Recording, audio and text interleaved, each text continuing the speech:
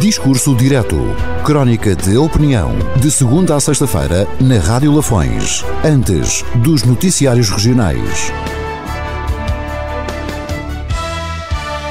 Discurso Directo. Opinião que conta.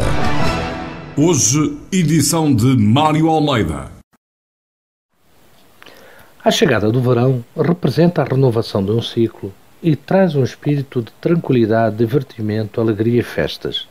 Com a chegada do verão, começam também a chegar os imigrantes às nossas terras, ainda que a conta-gotas.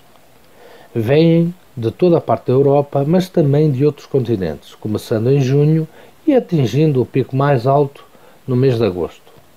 Matar saudades e o reencontro com os familiares e amigos é sempre o motivo mais importante para este regresso a casa todos os anos.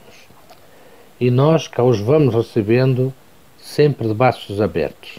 E para os receber, não faltam as festas e romarias que assim os ajudam a entreter na falta de melhor durante o tempo de férias, entre uma ida à praia e a visita a um familiar distante entre os montes. E os autarcas de Lafões fazem bem o seu papel. Dão-lhes festas com fartura, com programas de duvidosa qualidade, mas cumprindo bem com o seu papel de entreter a malta. Assim, além das chamadas festas dos concelhos, criaram também uma série de outros eventos, como sejam, por exemplo, as feiras da vitela de Lafões, que já vai em duas, uma por concelho, feiras de doçaria, festival das sopas, do feijão e por aí fora. Este ambiente de festa dura normalmente o verão inteiro. Desta forma, alimentam a ideia nos nossos imigrantes de que a festa é permanente, aumentando a saudade e estimulando o regresso no ano seguinte. Das festas do Castelo de Envolzela até às festas de Oliveira de Frades, passando por São Pedro Sul, a oferta é muita, variada e para todos os gostos. Em São Pedro Sul chegou até a haver uma festa, ou melhor, um festival de referência nacional, como Andanças, por exemplo, que entretanto perdeu partindo para outras paragens. O que não perdeu foi a vontade festivaleira de abanar o capacete e assim este ano a autarquia sapedense contratou o Agir, pescando o olho à camada mais jovem.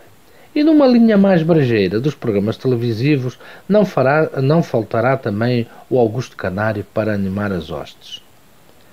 Mas se no cartaz das festas parece não faltar animação, já quanto ao cartaz da política parece haver mais tranquilidade. Ainda não surgiram novas contratações e os artistas para já ainda são os mesmos.